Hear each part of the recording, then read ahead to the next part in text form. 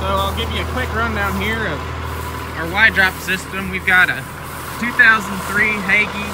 It started life as an STS10 with a 1,000-gallon poly, and it's got a 1,200-gallon stainless tank put on it.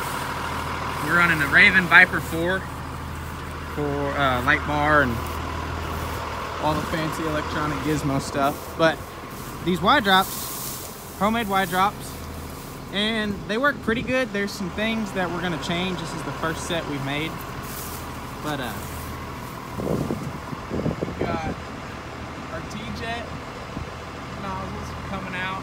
This is black electric, or not black electric. This is just black fertilizer line.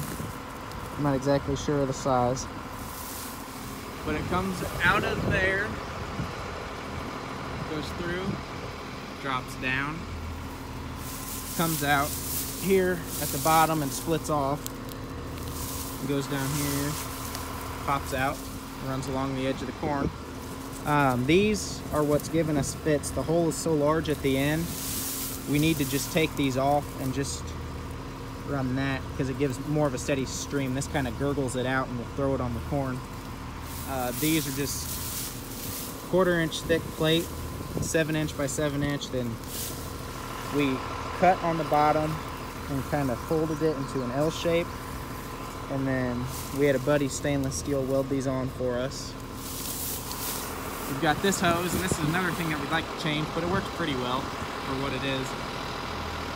The black hose, it's just really strong hydraulic hose, and it lets it bend and slide through the corn, which is good and bad because it'll ride up on top of the corn. We need to make this black hose shorter. I believe it's a foot. We need to make it about 6 inches. Other than that, it works pretty dang well. We've got 23 of them on here, so we're running 60 foot.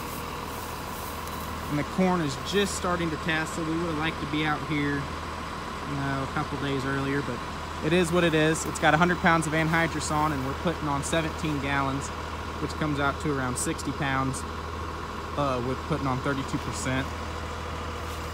And that's about it. Any questions, feel free to ask. Sorry if I mumbled too much.